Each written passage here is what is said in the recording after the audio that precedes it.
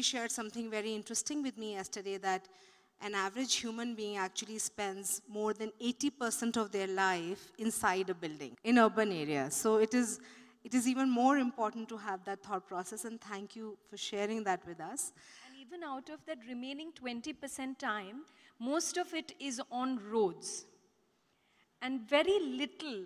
So even if we look at our own day, how much time are we spending near a water body, a river, a lake, a pond, or in a forest, or under a tree? Out of our 24 hours, apart from the time where we do our holidays, how much time on a daily basis are we actually spending? So 80% of the time is inside a building, whether it's a school, a home, an office.